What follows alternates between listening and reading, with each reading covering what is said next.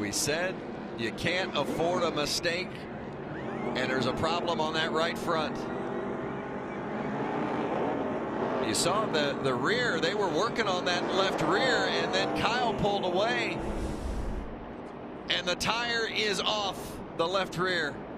That was the audible. Kyle wasn't aware that the crewman had got to the left rear to take his tire off, and he left. And those that didn't want to see Kyle Busch come down to the Truck Series and win, they're cheering. But he was a long way from winning this race. Yeah. Even with a good stop, he was going to have a battle on his hands. And just like that, the race changes.